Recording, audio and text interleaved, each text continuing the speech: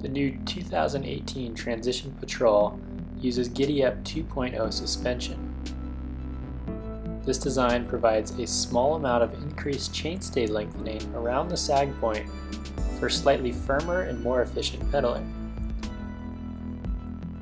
It also has a similar overall chainstay lengthening, so there is no noticeable increase in pedal kickback. Finally, it's slightly more progressive, giving just a little bit more bottom nut support when it's really needed.